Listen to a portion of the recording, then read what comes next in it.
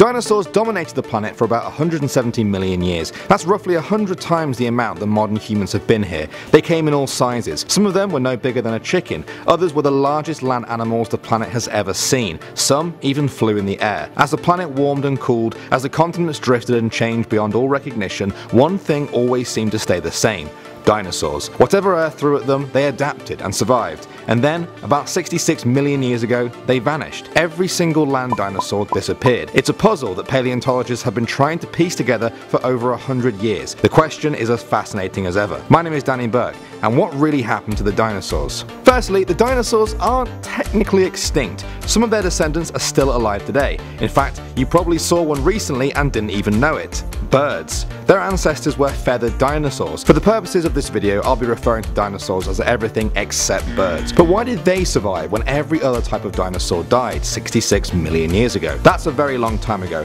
Paleontologists trying to find out what happened back then is like a detective turning up to a murder scene years after the crime. Everything has changed over time, and the clues can be very hard to come by. So, we start with what we know. We know there was a mass extinction of Earth's life forms around 66 million years ago called the Cretaceous-Paleogene extinction, otherwise known as the KT extinction. During this time, an estimated 3/4 of all plant and animal species on the planet went extinct, including land dinosaurs. The main theory is that the KT extinction was caused by a huge asteroid impacting the Earth. In 1990, scientists identified the Chicxulub crater, buried under the Mexican state of Yucatan, as the site of the asteroid impact. The crater has an average diameter of 180 kilometers, about 110 miles, and geologists think that the asteroid would have been roughly 10 kilometers or 6 miles wide. This collision would have released the same energy as 100 teratons of TNT. That's over 1 billion times the energy released by the atomic bombs dropped on Hiroshima and Nagasaki. This would have wiped out most nearby life forms,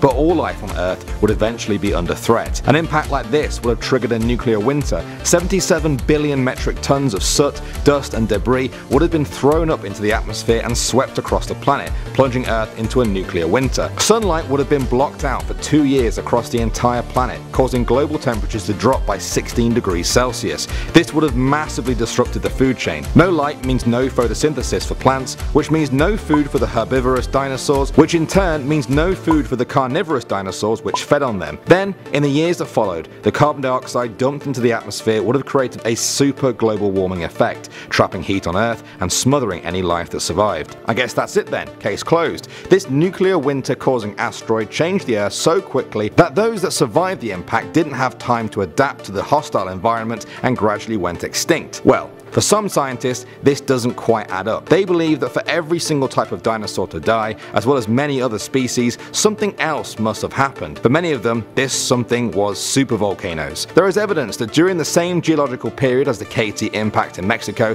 huge supervolcanoes in what is now India were spewing out molten rock and gases at a rate that dwarfs our modern day volcanoes. They ejected 1.3 million cubic kilometers, about 300,000 cubic miles of molten rock and debris, enough to bury the whole of Alaska to the height of the world's tallest skyscraper. The gases, debris and toxic elements such as mercury began affecting life about 250,000 years before the KT impact and continued until about 500,000 years after. In fact, some scientists propose that the asteroid impact may have even caused seismic shockwaves that tripled the output of the supervolcanoes, although further research is needed to confirm this.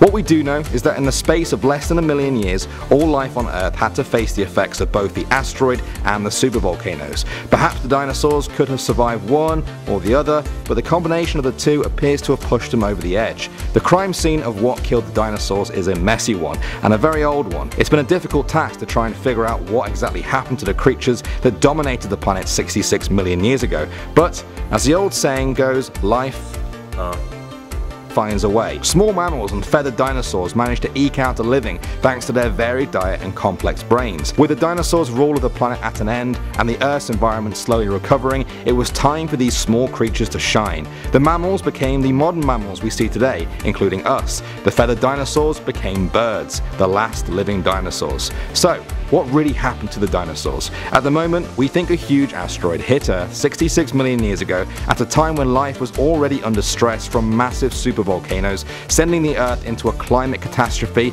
that 3/4 of all life couldn't handle, including all of the dinosaurs except for the ancestors of birds. Was it as simple as that?